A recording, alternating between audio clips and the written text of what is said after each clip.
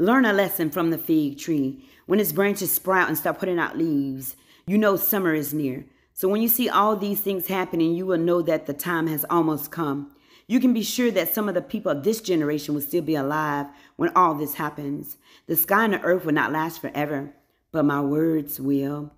No one knows the day or the time. The angels in heaven don't know, and the Son himself doesn't know. Only the Father knows. So watch out and be ready. You don't know when the time will come. It is like what happens when a man goes away for a while and places his servants in charge of everything. He tells each of them what to do, and he orders the guard to keep alert. So be alert. You don't know when the master of the house will come back. It could be in the evening or at midnight or before dawn or in the morning.